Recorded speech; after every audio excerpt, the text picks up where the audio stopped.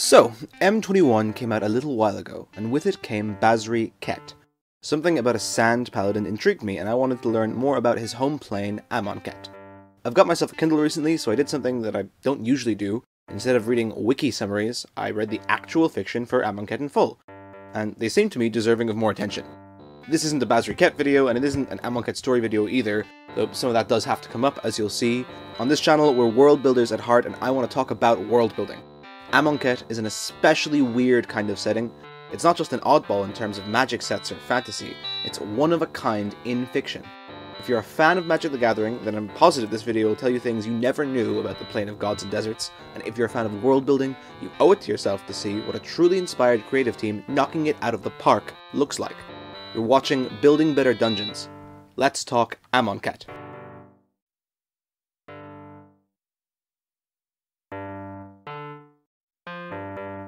Part 1. A City in the Sands.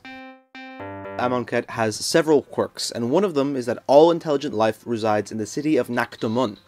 Now, Naktamun gets royally wrecked at the end of this story, leading many to theorize that we might see other cities in Amonkhet after all, with other gods, and that the people of Naktamun were mistaken when they thought that their city was all that remains. But unfortunately, from the short stories The Hand That Moves and Hour of Revelation, we learn that there really are only ever 8 gods, and the Naktamun really is all that was left. So that's not an option for us, but that's getting ahead of ourselves. Amonkhet is a plane full of terror, death, and danger in the desert. The curse of wandering afflicts the entire plane, and that means that those that die rise as evil zombies intent on dealing more death. Even those things that live in the desert, the horrors, the dragons, the sandworms, are all deadly, terrifying, and ferocious, and they have laid waste to all other cities on the plane. The 5 gods of Amonkhet reside in Naktamun. Oketra, god of solidarity, with Ronus, god of strength, serve as a strike force, taking down the bigger threats before they can even arrive near the city. And Kefnet, god of wisdom, creates a powerful magical force field that keeps out all of the lower level ambient threats, like zombies and hellions. That's called the Hekma. You've heard that right. Amonkhet has gods, and they walk among the people, though we'll discuss them in further detail in just a moment. Put a little pin in that one. Life is given to the city of Naktamun by the Luxa River, which runs straight through it. It's apparently big enough to house multiple sea serpents, which is alright, seems a bit extra, mate. The people of Amonkhet actually don't have to do most of the work involved in running a city. They don't cook, they don't clean, they don't build, they don't raise children, and I love that for them. The Anointed do all that. Amonkhet's take on mummies, the Anointed are the corpses of any who die in the trials, and they are controlled by the living via the means of magical cartouches. What are the trials? We'll get a second pin out for that one, but suffice to say for now, anyone not actively attempting to compete in these trials is doing work that a mummy couldn't do. They are the Viziers, a class of people who work with the 5 gods of Amonkhet to teach initiates, help the gods with the spiritual health of the citizens of Naktamun, and do anything that requires a bit more creative problem solving than a corpse could do. We don't actually see much of the Viziers in their story or what their responsibilities are, but we know from what we see of Hepatra that much of their work involves teaching classes to the initiates to help them succeed in the trials. But the city of Naktamun would be literal dust in the desert if it weren't for Part 2. Gods Among Us. One of the most striking things about Amonkhet is its unique take on faith. The 5 gods of Amonkhet don't really need much from the people. They are natural manifestations of Amonkhet itself, and they live to protect the people. Oketra, the cat-headed god of solidarity, preaches truth, unity, and togetherness. Kefnet, the ibis-headed god of wisdom, preaches scholarship, cleverness, and the art of spellcasting. Bontu, crocodile-headed god of ambition, preaches seizing opportunity, becoming strong, and tests the willingness to do what one must. Hazaret, jackal-headed god of zeal, preaches emotion, devotion, and judgment. Finally, Ronus, snake-headed god of strength, preaches indomitable will, self-reliance, and power, both physical and mental. These gods walk among the people of Naktamun, assisting in matters both spiritual and practical. But even they are nothing compared to the god pharaoh, the great being who created even the gods, absent now, but still felt in his presence on Amonkhet's culture and architecture. These buildings are built to resemble his horns. All of life on Naktamun is built on pleasing the god pharaoh, who has graced Amonkhet with its dual suns, the second one of which marks the hours until he shall return, when it reaches the zenith between these two giant horns. And because of these two suns, Amonkhet is always blessed by radiant daylight. It is never nighttime here.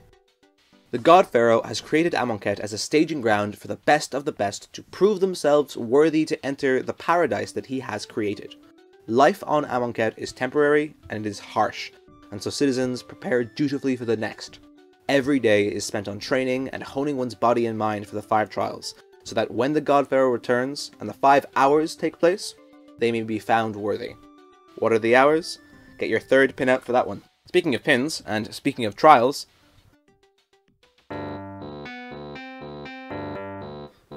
Part 3.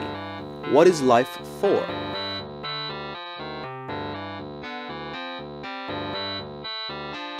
On Amonkhet, those who die are cursed to live on a half-life as zombies. This is actually a natural effect of the plane. An unfortunate imbalance in the ley lines causes ambient necromancy to take such forms, and for the people of Amonkhet, this is the worst fate imaginable, to shamble forever in eternal torment. It serves as excellent motivation for them to try the trials, for even if they fail, they become the respected anointed who will serve those who succeed in paradise. A better fate than the curse of wandering, anyhow. Those who do succeed in the trials, however, are exalted as truly worthy of the god pharaoh's favour. Each of the 5 gods has created a trial to test their own domain and the initiate's mastery of it. Children train from birth, and though some are chosen to become viziers to oversee the process, most aim to die nobly in the trials, after succeeding or failing, so as to move on to a better life. At an early age, initiates of the trials are put together in crops, as if to be harvested, where they train to do the trials, learning each other's strengths and weaknesses, and becoming a team, siblings in arms. The first trial is organised by Okhetra to test initiates' ability to work together. It involves working as a team to retrieve one of Okhetra's arrows, whilst defending an obelisk of their own construction from hordes of angels, mummies, horrors, and the likes. Initiates who pass are considered to have mastered teamwork and solidarity.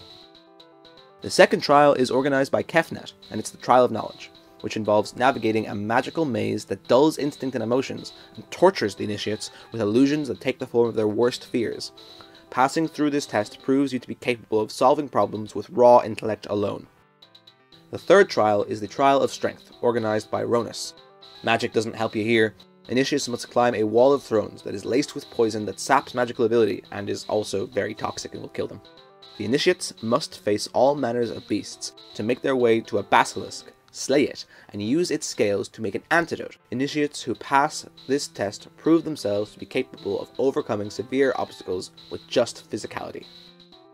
The fourth trial is the Trial of Ambition, and it's organised by Bontu. Initiates must make their way through a veritable death house of the crocodile god's creation. They face dangerous traps, vile beasts, and each other. For the trial is designed so that some members of the crop are expected to willingly sacrifice themselves for the good of the others. At the end, if too many of the initiates survive, they are expected to kill each other, and present a heart of their dearest friend and fellows to Bontu herself. Initiates who pass through this trial can be trusted to do what must be done, no matter what it takes. The last trial is the Trial of Zeal, and it is more of a victory lap than anything else. Hazaret chooses a new foe each time for the initiates to die in a beautiful battle against. Sometimes the foes are dangerous dragons, horrific hellions, or decidedly manticores. On one notable occasion, the initiates were pitted against some lad and his 4 loser friends. That one must have seemed a little lackluster, especially because it was the last one ever. Initiates who survive are slain by Hazaret herself, and enter paradise as the most venerated of heroes. This is what awaits almost everyone on Amonkhet, with the Anointed taking care of everything they need. All they must do is hone themselves into the perfect warriors for the God Pharaoh, but not all go willingly.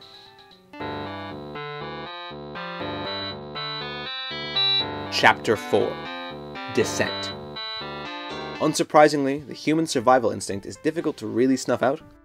Though the gods and their divinity cannot be doubted, the God Pharaoh's designs are so grim that sometimes even people in Naktamun have doubts. Doubting a little is healthy, even supported by the gods. All the better to test your faith. But descent? Voicing real and tangible disbelief in the will of the God Pharaoh, that's a fate to be punished the worst way possible. Angels shove dissenters into sarcophagi, carry them out to the desert where they are dropped and perish and are taken by the curse of wandering. but people still dissent, and they do so for all kinds of reasons. We see one couple whose love for each other surpasses their respect for the god pharaoh, and so they plan to dissent together, to elope and somehow survive out in the desert. We also see that not all is quite perfect in Naktamun. Buildings with the god pharaoh's horns adorning them are noticeably newer than older buildings, and remnants of imagery of 8 gods, not just 5, are everywhere for those willing to look, hidden just beneath the surface. Some chunks of the ruins noticeably label the god pharaoh with the word trespasser.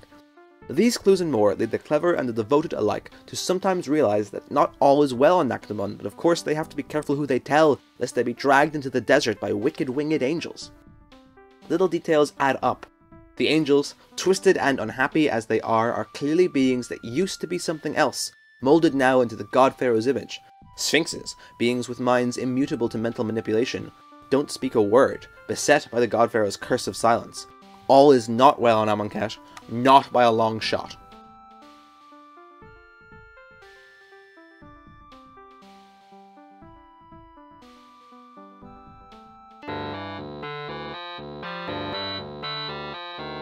Chapter 5, Devastation. One detail we mentioned earlier is the fact that the god pharaoh has an explicit return date, demarcated by a sun that serves as a calendar for that exact purpose. The people of Naktamun wait fervently for the hours, where the viziers and the young, and those who haven't completed the trials, will be given an opportunity to prove themselves worthy yet of paradise, where the Hekmah will fall, as it is no longer needed, and where the doorway to the next life will open, and all that are worthy will be let in. Up until this point, we've been describing the Amonkhet that casual players are probably familiar with. The city in the sands, protected by the Hekmah, watched over by the 5 gods, everyone completing in the 5 trials. And that's all evocative enough. But what makes Amonkhet especially interesting is how ephemeral it all is. The place we've just described to you is forever changed now. Because when the 5 hours do arrive, paradise does not. Instead, on that fated day, a foul demon emerges from the gates of paradise, using its own blood in a ritual that turns the Luxor red and congealed. The gates of the afterlife, now open, shows not a paradise, but a grim necropolis behind, where 3 gods emerge, each with their own sacrilege to commit. The people watch in horror as the scorpion god begins to kill their divine protectors. They gasp in terror as the locust god sets his progeny on the Hekmah, devouring it, and allowing the monsters outside to spill in. They scream in pure grief as the scarab god shows them what has really happened to the past champions who completed the trials. Now, coated in a blue metal lazotep, they are nothing more than perfect, mindless killing machines. Zombies called the Eternals. And kill they do. They are set immediately upon the people of Naktamun. For Amonkhet was not always as it is now. Long ago the plane had 8 gods, each determined to protect their people, when something greater than a god came to visit. Nicol Bolas, Planeswalker and almost omnipotent, had just been the victim of a great and terrible tragedy that was robbing him of that godlike omnipotence. With just days of his power remaining, he beset upon Amonkhet, destroying 3 of the 8 gods, reworking the memories of the remaining 5 so that they would believe him to be their creator, and transforming the plane in his image and for his purposes. Every person on Naktamun old enough to walk was murdered, and the rest were raised by the Anointed as the first wave of initiates and viziers. Naktamun is no mere city. It is a factory that creates Eternals, these powerful zombie warriors for use in Nicol Bolas's personal army. The trials, the gods, and every person on this plane and everything that they have ever done was all for the singular purpose. Their entire life a lie. There are 2 reactions that one can have when faced with truth like this. Like the Jeru, ardent believer, you can snap, simply failing to reconcile the horrible reality with the lies you have been raised on. Or, like Samut, voice of dissent, you can grit your teeth, stand up against unstoppable evil, and do your damned best to inconvenience it. Bolas did not imagine that any on Amonkhet were deserving of his attention. He assumed they would all simply fold, spirits broken, when they realized their lives were a lie. But in truth, the real story of Amonkhet is about human perseverance. Well, not just human, there were also, like, minotaurs and bird people, but yeah, it's about perseverance. The citizens of Naktamun have been forged into perfect, ardent warriors by the trials, and not all go down easily. Some fight, and against the odds, some survive. Shockingly, Samut and Dejero even lead a ragtag group of resistance fighters to make a stand and protect Hazaret, the lone surviving god of Naktamun, from the Scorpion god. They trap it long enough for the god of Zeal to burn it to a crisp and give it a release in fire. And that might all sound like nothing really, The city of Naktamun has been destroyed, 4 of the 5 gods were killed, everyone's life was revealed to be a lie, and generations of needless death have been perpetuated. But Amonkhet and the story there is all about how important small things can be. Years later, when Amonkhet is visited by powerful beings who can walk between worlds in search of assistance in a war against the god pharaoh, Hazaret lends her spear and her wisdom, and both are essential in the blows against Nicol that eventually defeat him. And Hazaret would not be around to give that wisdom if it weren't for the work of 2 people, Samot and Dejero, who decide that their city, their home, is worth fighting for, even against impossible odds. Amonkhet's role in the grander story of Magic the Gathering is small, but it is crucial. Sometimes in life, power structures exist that are not good, that are not just, and that seem completely immovable. It seems that everyone around you isn't even willing to consider any alternatives. It seems like the whole world is set in stone, and all we can do is pound our fists against it and wail like children standing against a god. But as on Amonkhet, people can and do make a noticeable difference. Together, they can make all the difference. Besieged on all sides by horrors beyond imagining, realizing that the things that they had believed their entire life weren't true, those that managed to persevere made a small difference that changed the course of history. Remember that every time tyrants were toppled and good prevailed, the beginning was small, and it was local, and it was personal. Sometimes all it takes is 99 theses nailed to a church door to change the face of religion forever. Sometimes all it takes is tossing a little tea into a harbor to change the fate of an entire nation. And sometimes all it takes is that someone voices a little dissent. And we could all use a little more dissent in our lives. These videos are brought to you with the help of our wonderful patrons, which includes the generous Talaris. I hope you're all staying safe out there, and yeah, safe home.